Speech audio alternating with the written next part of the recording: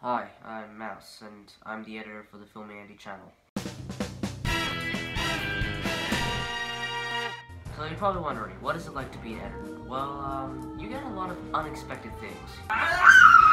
There's not really a lot of things to do. You just get a computer, upload the files, edit the stuff, then upload it. That's pretty much it. However, one good thing about editing is that you can do it anywhere you want. You just need a laptop, 10 fingers, and some videos. That would be it.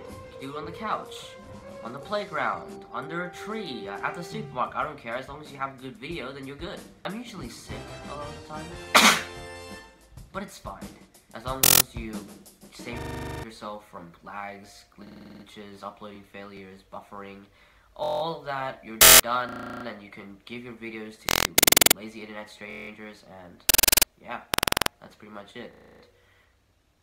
Oh great, do I have to edit this video now?